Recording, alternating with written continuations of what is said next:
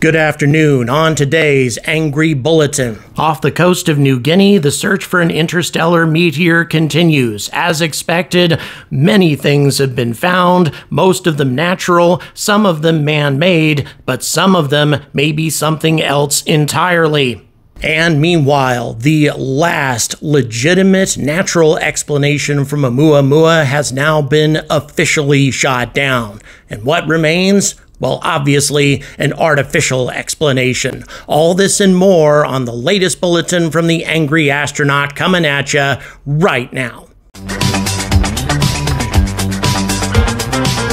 Good afternoon once again. Welcome to the Angry Astronaut. So, lots of things buzzing in the whole UAP world, something that I generally don't focus on, as I've said a number of times, but there's just so much going on at the moment. It just needs to be covered. First of all, of course, Avi Loeb and the Galileo Project are dredging the bottom of the Pacific off the coast of New Guinea and have come up with more results. Obviously, a lot of these results being disappointing, things that obviously have a terrestrial origin, but not all of it.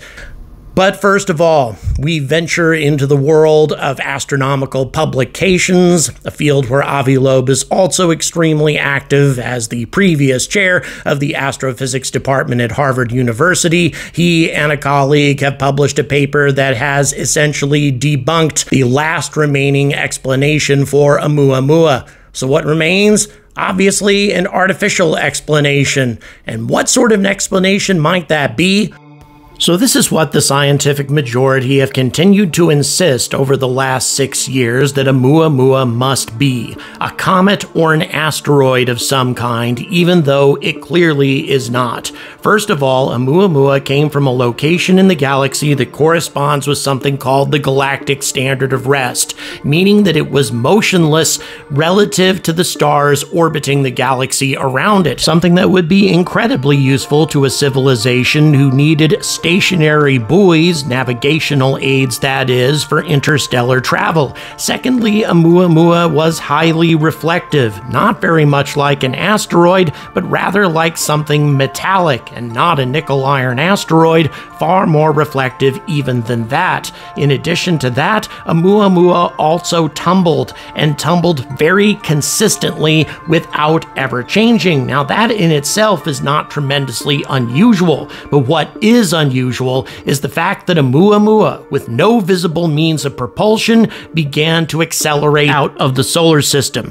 Oh yeah, it's also an incredible coincidence that Oumuamua happened to pass directly through the Goldilocks zone of our star rather than passing through some other region of the solar system. That in itself was an incredible coincidence. But let's get back to that strange acceleration. This sort of thing happens all the time in the solar system. Comets and asteroids with water ice always tend to accelerate anytime the sun shines on them because the heat of the sun can abruptly cause water ice to transform into a gaseous vent. This is the sort of thing that happens on the surface of comets or on the surface of moons like Enceladus or Europa. We've seen this sort of thing over and over again. However, what was inconsistent about Oumuamua is we saw no visible evidence of this venting, even though the object was under close observation by our most advanced astronomical instruments of the time. No evidence of any debris that would be associated with such venting, and no gases of any kind that could be detected. Oh yeah, and traditional venting should also have changed the rate of tumbling that Oumuamua was experiencing, and yet the tumbling rate remained constant and completely unchanged. And so this is what has created all of this debate over all of these years. Scientists like Dr. Loeb argue that since only artificial means could possibly have created the behavior that we observed, Oumuamua must be an artificial object. and yet the scientific majority have continued to stubbornly insist that even though we don't understand this process, it must still be natural. At first, it was proposed that Oumuamua might be a hydrogen iceberg, then a nitrogen iceberg, but neither models were shown to be survivable in interstellar space. Both of these types of icebergs would have disintegrated, and then finally an idea was proposed whereby Oumuamua might have lost all of its water ice in interstellar space, and yet hydrogen remained trapped deep inside the asteroid. Hydrogen that eventually worked its way to the surface after Oumuamua made a close approach with the sun and then vented at the time that we observed it. And since our instruments were not set up to detect pure hydrogen, that must have been what caused the acceleration. Observation, you don't see a thing. Conclusion, it must be hydrogen. Now, of course, that is not necessarily the best scientific method I've ever heard of, but it was hailed by the scientific community as an elegant and absolutely valid explanation. Case closed. Except, of course, it isn't. Dr. Loeb, together with a colleague named Thiam Huang, and I'm sure I'm mispronouncing that, both of them, of course, very respected astrophysicists, have now produced a paper that debunks this explanation. I'm going to go ahead and read you a few excerpts from the paper and try to explain what these guys are getting at. Quote, Bergner and Seligman, hereafter referred to as BS-23, by the way, those are the two scientists who proposed the original explanation, proposed that evaporation of trapped H2 created by cosmic rays can explain the non-gravitational acceleration. However, their modeling of the thermal structure of Oumuamua ignored the crucial cooling effect of evaporating hydrogen. By taking into account the cooling by H2 evaporation, we show that the surface temperature of H2 water ice is a factor of 9 lower than the case without evaporative cooling. As a result, the thermal speed of outgassing hydrogen is decreased by a factor of 3, not enabling enough hydrogen to propel Oumuamua. Okay, let me try to explain what they're saying there. The original paper argued that hydrogen buried deep inside the asteroid, locked inside over the course of millions of years of exposure to the interstellar medium, would eventually be released after a close approach with the sun. However, this is simply impossible. Even if the hydrogen were trapped exactly as described, the cooling effect of evaporative hydrogen would have reduced the speed that the hydrogen was escaping. That is to say that the hydrogen wasn't escaping fast enough and with enough velocity in order to produce the observed acceleration. The only way that their model works is if the entire surface area of Oumuamua was completely comprised of hydrogen. In other words, we're getting back to a hydrogen iceberg argument, and this is simply not valid. The whole argument was difficult to accept in the first place, but given all of the new calculations involved with the cooling effect of evaporating hydrogen, it is now no longer possible for hydrogen alone to cause the acceleration, assuming that is that hydrogen could even be trapped on its own, with all of the oxygen in H2O somehow being lost in interstellar space. We have seen absolutely no observational data to confirm that this sort of process even happens anyway.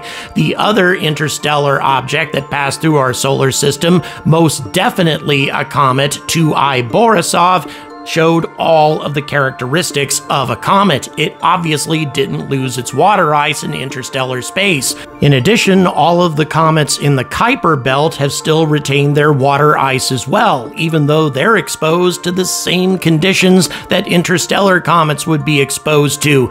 They have the same interstellar and galactic cosmic rays hammering their surfaces, and they do not lose their water ice. It was never a very valid argument to begin with, and it certainly isn't one now, but that doesn't seem to matter, because when Dr. Loeb submitted these findings to a wide variety of science journalists across the planet, almost all of them said that their journals would not post a correction to the original report in order to, quote, not confuse the readers, unquote.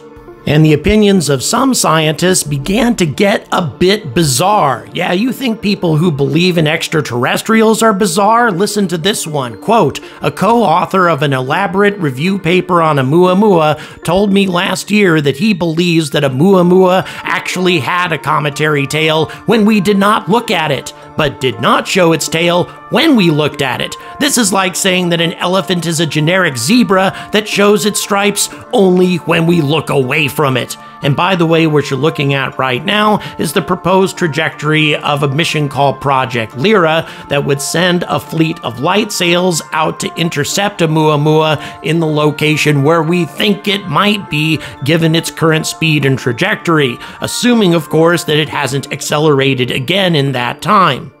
And by the way, if you're in the mood, go ahead and Google Oumuamua and sort the news stories by date. You will find absolutely nothing that publicizes these findings from Dr. Loeb and his colleague. Completely unacceptable because this paper has not been refuted in any way. It has already been peer-reviewed and published. So what is going on here? Well, I don't think it's some sort of conspiracy. I really don't. I think it's a scientific community, a tyranny of the majority who simply refuse to accept that extraterrestrials could possibly be visiting us, and they continue to cling to any natural theory they can think of, regardless of how implausible, rather than accept the obvious. It's just a matter of narrow-mindedness, not a conspiracy. So what is Oumuamua, if not a natural object? Well, Dr. Loeb figured that out years ago. He calculated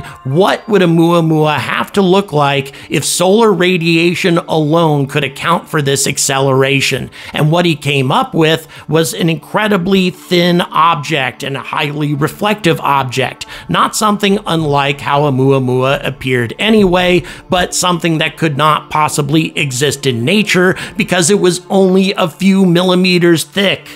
Now, to be fair, Oumuamua, as observed, does not make for a very good light sail. It's not reflective enough, but that could simply be the result of traveling through interstellar space for thousands or even millions of years. Indeed, even if Oumuamua's light sail was no longer really practical, it could still produce the observed acceleration as long as it was as thin as observed, because we have seen similar behaviors from empty cylinders left behind by our rockets. Reflective cylinders left behind by the upper stages of various rocket boosters also accelerate as a result of pure solar radiation. They have to be hollow though, and they have to be light, something that an asteroid or a comet most definitely is not.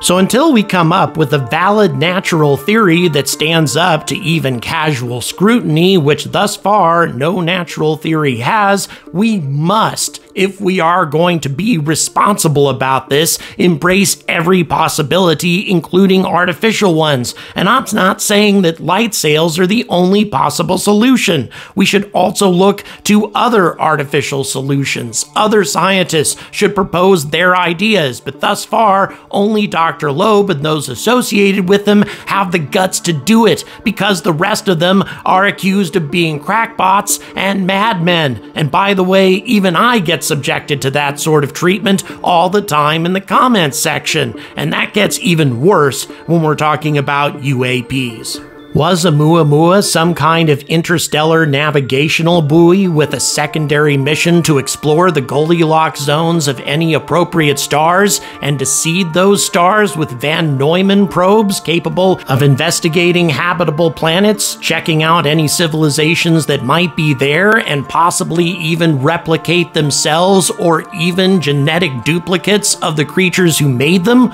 Well, thus far, that theory is a lot more valid than any of the natural theories that have been proposed thus far.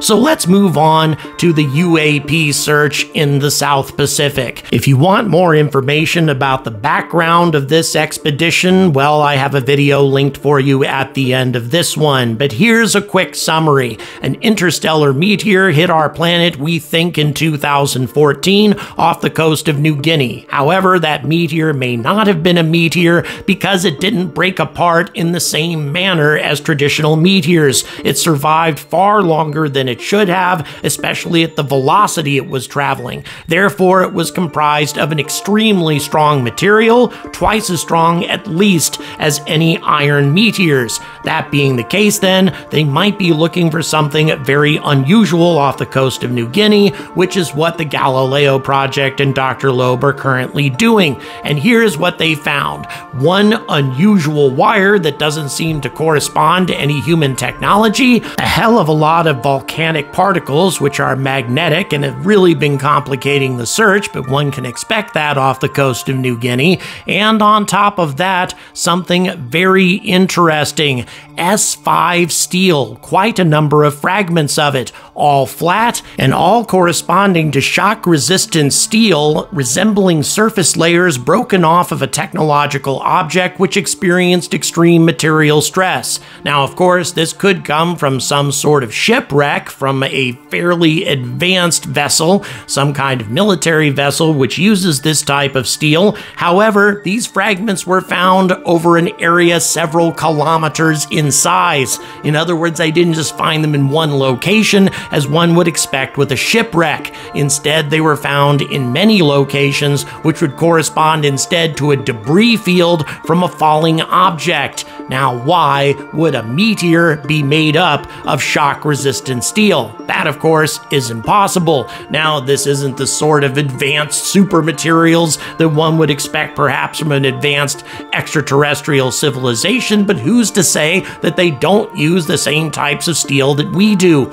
Also, it has been postulated that the explosions that we witnessed, or rather detected, during the descent of this incredibly tough interstellar meteor may only have been the result of the outer layers of the object breaking apart and not the entire object disintegrating. It's possible that the core survived, and if so, there might be either a meteorite or something else lying on the bottom yet to be discovered, or perhaps the heat shield protecting this device broke apart and the actual object or craft continued to operate and made its way through our atmosphere to continue on its mission. And this will be very interesting if we find no evidence whatsoever of a meteor in this area. In other words, no magnetic pieces of a nickel-iron meteor whatsoever in the debris field, but we continue to find other pieces of manufactured materials. One thing is certain, although a lot has been recovered from this site, no evidence of a meteor impact has turned up at all, which means that we could be on the edge of a major discovery off the coast of New Guinea. I, of course, will continue to keep you informed. Please smash that like, hit that subscribe, very important to my channel, and also check the description for various ways to keep supporting this content. And as always, stay angry about space.